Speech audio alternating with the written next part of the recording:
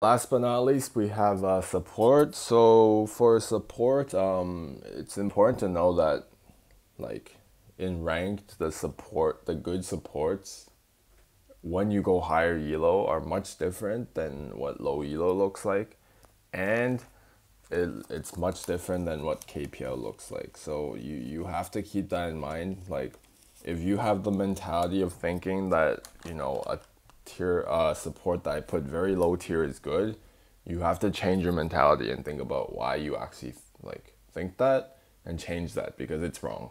It's definitely wrong. So you have to see why you're wrong and see like why the tier 1 supports are actually tier 1. So let's get onto it. Oh, okay. So how to rank supports? Basically, if the support has ability to fight level 1, 2, if the support can team fight, if the support has engage, if he can create vision, which not every support can face check bushes at will, and if there's any bonuses, of course. But yeah, those are basically the main key. Like, can he engage level 1 and can he face check level 1? Because if you can't, then you lost already.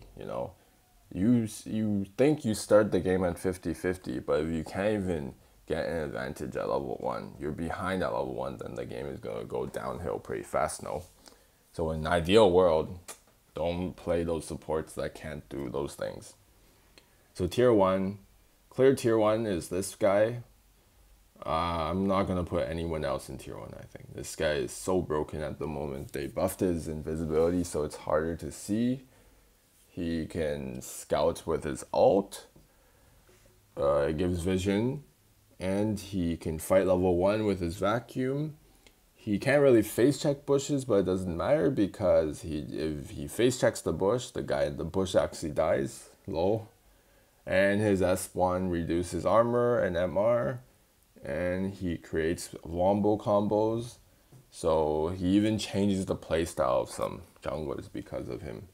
So yeah, like just there's no flaws with this hero. The only flaw is the player.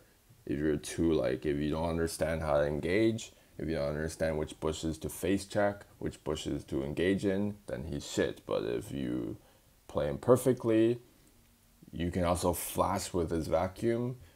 There's no counterplay. And he counters this guy because this guy is very bipolar, right? And blocks projectiles, but this guy, he counters this guy because this guy is like, he sticks to people, right? So he's an AoE wombo combo, so he just wombo combos the duel. And this guy, he just vacuums him when he holds his shield up, counters him as well. The only soft counter to him is fish, but that's good. If you vacuum someone and the fish has to use his ult to save that guy, then it's worth. This is like worth. You're trading an ult for something that's on an 8-second cooldown. So it's not a counter, this guy. And level 1 to 3, this guy will just walk over this guy, This guy doesn't have his support. He doesn't have his ult, so it's free. So yeah. Put it in your mind. Change your mentality. And understand that this is the absolute most broken hero in the game. Tier 1 by far. Okay. So now we go to tier 1.5 because I feel like they're not really tier 2. They're not really worse than this hero, but they just have to be played in different ways or in different elo. This hero, you probably know, she can teleport people back, right? So she can make a lot of plays. She can dive tower, and she can play the macro game. So if you go higher elo and you know how to play this hero, it's just too good in the right hands. And this guy's about team fighting, right? But if you can out macro this guy with this hero and just push down every tower without caring about him coming, and when he does his wombo combo, you just put everyone back to base, full health, and teleport back in, then she beats him, right?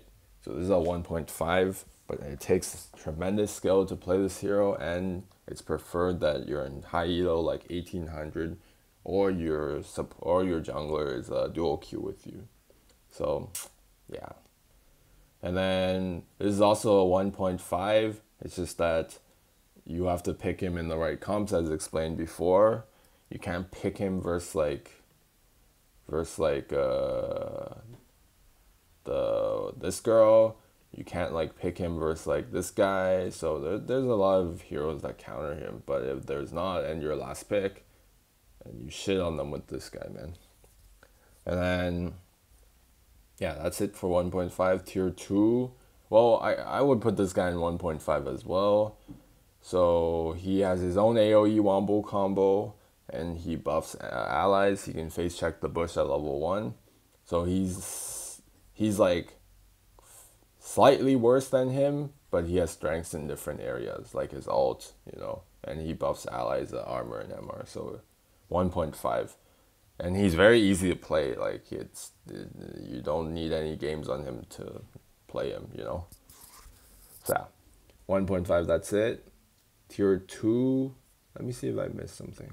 Oh yeah, okay. So this is a tier 1.5 support as well because, like I said before, if there's an ADC, he shits on ADC, and if you play him support, then you can do tons of random shit disturbing things. You can annoy the jungler. You can camp the ADC.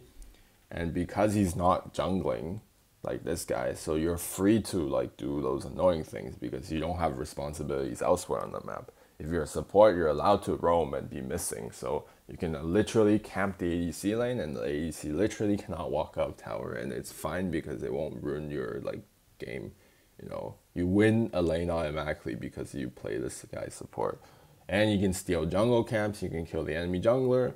For example, if this guy is the enemy jungler, then this guy is just a terror for him, So yeah, 1.5 for sure. And this is also a 1.5, simply because he can start fights by himself. His level 1's very strong, as you might have seen. You can invade the enemy jungle. It's just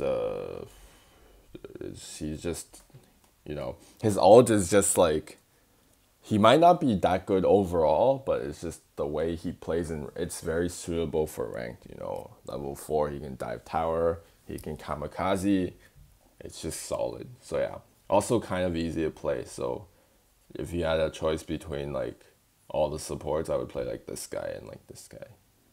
Yeah, 1.5. And then tier 2. Checking out the supports. There's a lot of supports that are actually not labeled as supports, which is funny. Okay, so tier 2 we have kind of controversial but actually very good now is this hero.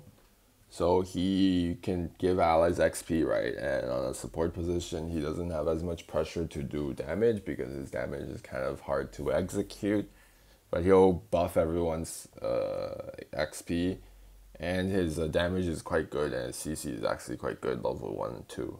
It's just level 1 you can't get the mid bush, like you can't face check anything.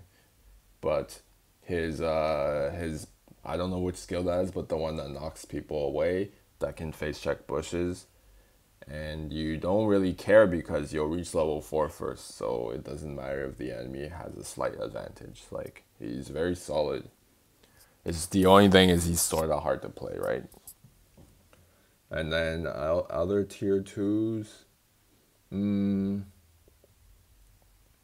don't know about this hero yet. I think she's tier 2 if she's mastered well, but it's hard to see. Like, the issue with this hero is when she ults someone, right, she has to be nearby enemies to do damage. But if you're nearby enemies, then they have a chance to deal with your shield. So then they can kill your shield and you lose your ult. So it's a paradox, right? But I hypothesize if you have something like a semi long range hero like this guy in light form, then this hero paired with this guy is absolute bonkers, man. I don't know 100%, but when he's charging, it takes less damage. I'm sure it applies to her shield as well, so it's absolute bonkers. I've played a few games with her, and she just sits inside me. I just walk up to the enemy. They can't do anything. I just ult them, and they're dead, and she slows them for me, so they get hit by my ult for sure. I did like 46% damage one time with her.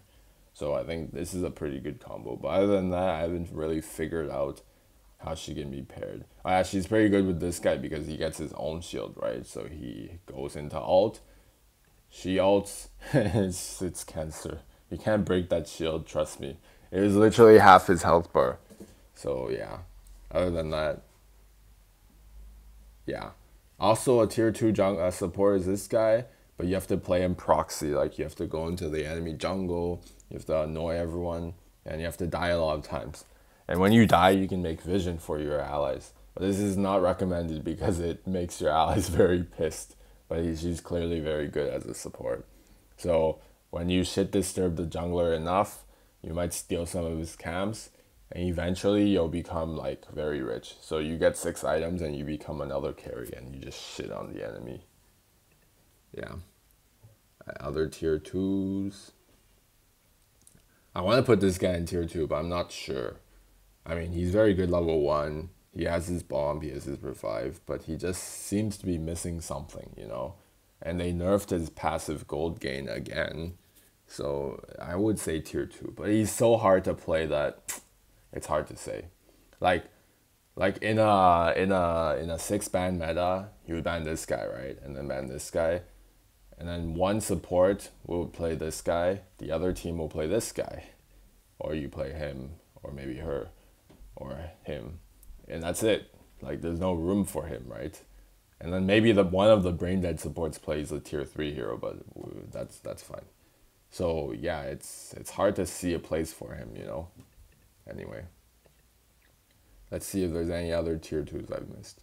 I think this guy is also a solid tier 2 and not in super high elo, but anything below 1800, he's solid.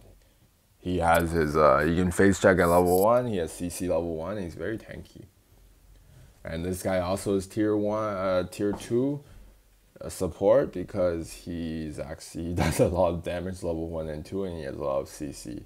So very surprising that he works out very well, but I think, yeah, it's weird, but it works, trust me. Okay, so I think that's it for tier 2. Yeah. Tier 3, I would smush tier 3, I would put this hero there. And the reason for that is because she's kind of good in some comps, but the issue is her early game is so weak. But if you can get past that, then her buff is incredible. Her CDR reduction, she's just like, her team fight is just too good, you know? So she takes too late. You need her mid-late game to really see her strength. But early game, oh my god, please don't play this hero. And then this guy has no ability to get any vision, has no CC, so he's tier 3 or worse. Just don't play this guy as well, it's cringe. Same with her. He takes too long to ramp up, but in high elo you can pair him with Tiger. It's just, you need your team to carry you through the early game. So this is not very suitable for ranked when you have to carry your teammates. So tier 3, but this guy is kind of good. Also a tier 3, maybe 2-ish. I'm not explaining the tier 3s because you guys know why they're tier 3. They can't make their own vision. I don't know why she's here. Yeah, I'm not explaining that because you guys know why. Any other tier 3s? This guy is said to be a support, but I really don't see it. So maybe tier 3. Also 3. Well, I would put him in 3, yeah. His CC is not enough. 3 as well, but 2 actually because he's very tanky. Tier 3, he's just too squishy nowadays. Tier 3,